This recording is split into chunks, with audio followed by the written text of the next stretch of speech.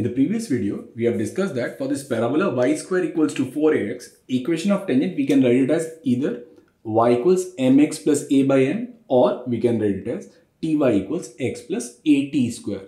Now we'll discuss equation of tangent for other three forms. So we have the second form, which is y square equals minus 4ax. Now for this parabola, all I need to do is I'll just need to replace a with minus a. So if I have to write equation of tangent for this parabola, I can simply write this equation as y equals mx minus a by m, or if I have to write in terms of parameter t, I can write ty equals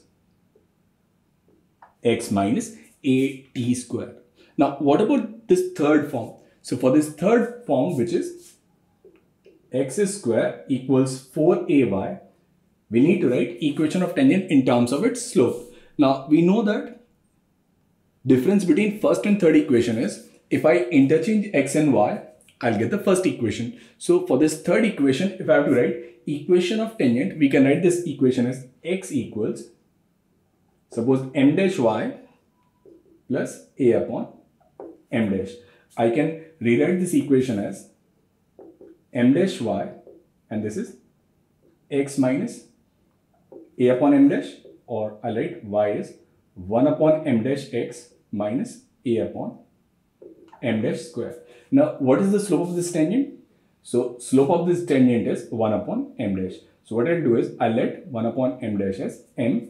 So if I replace 1 upon m dash as m, I can write this equation of tangent as y equals mx minus am square. So for this third form, equation of tangent will be y equals mx minus am square. And for this fourth form, which is x square equals minus 4ay. Now for this parabola, again we'll replace a with minus a. We can write this equation as y is equal to mx plus am square. So this is how we can write equation of tangent for any of these given four forms. Now for this third form, we'll also write it in terms of parameter t. So for this third form, we know that any point on this parabola, it will be 280, at square. Now if we'll differentiate this curve, we can write 4a dy by dx, and this should be equals to what? 2x. So dy by dx equals x upon 2a. And what's x in this case? X in this case is simply 280. So 280 upon 2a. So for this third form, slope of tangent will be equal to this value t. So we will replace t with n. We can write this equation as y equals tx minus at square. So for this third form, equation of tangent in terms of parameter t will be y equals tx minus at square. Now for this third form, m is equal to t, and for this first form, we know slope of tangent is actually 1 upon t. And for this fourth form, we can write this equation as y equals tx plus at square.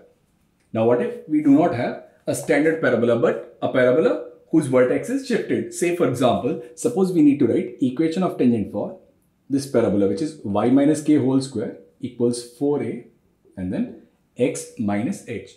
So what we'll do is we'll compare it with the standard parabola, which is capital Y square equals 4a capital X.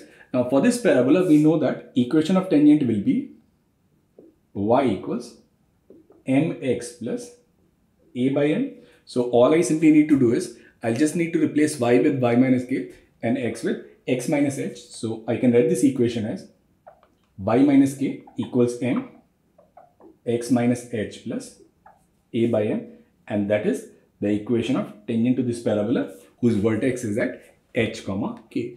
So this is how we can write equation of tangent to any parabola whose axis is parallel to either x-axis or y-axis.